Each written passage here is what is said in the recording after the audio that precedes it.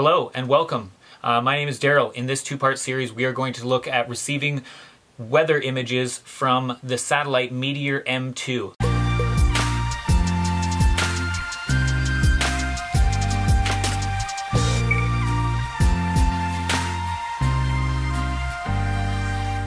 Have you ever wanted to download weather satellite images? Well, if you have today, you are in luck because we got a really easy, quick way to get started with it. So if you've ever looked into this before, it requires not a lot of equipment. You just get one of these little guys here. This is a little $30 USB dongle. Link in the description below. You can pick these up at a number of different places. Quick and easy to get installed. You literally just plug it in, wire up the antenna, and away you go. But it requires about 4 or 5 programs simultaneously working together that are actually, they're quite difficult to get configured.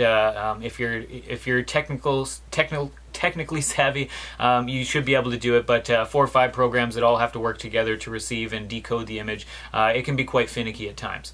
But you're in luck because today we actually I've come across there's a brand new release out that somebody has compiled together into one zip file. So all the programs, one zip file, pre-configured. All you have to do is install it directly to your C drive, not into any subdirectories, just the C drive, and it's pre-configured to work out of your C drive.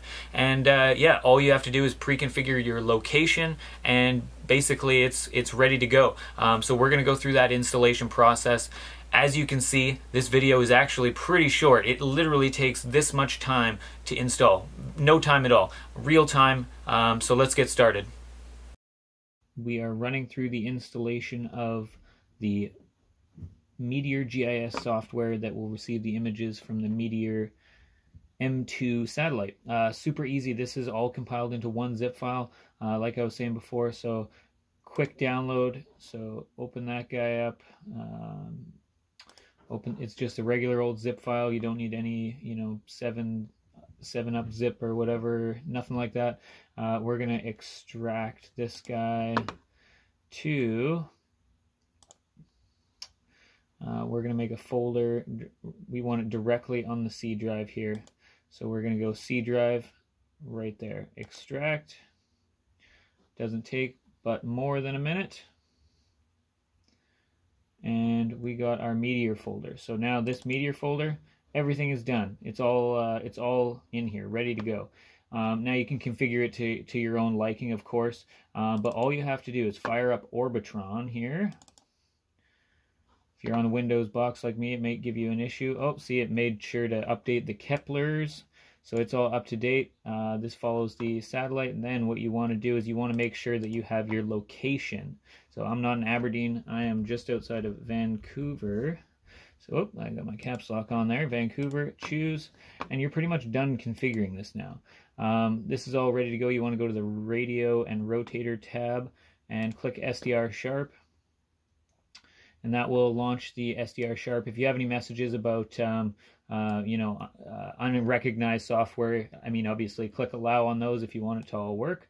And then this should, as soon as the Meteor satellite gets into range, as soon as it is approximately, let's take a look here, 10 degrees of elevation. So when it's 10 degrees of elevation, it'll automatically trigger to start recording, and you will see beautiful images coming out the other side.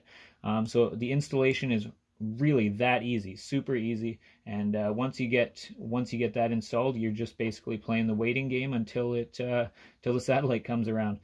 So I will show you in the next video exactly what that's going to look like once the satellite does come into range, and what you're going to see on the screen, and what you should look for, and go over all that kind of stuff.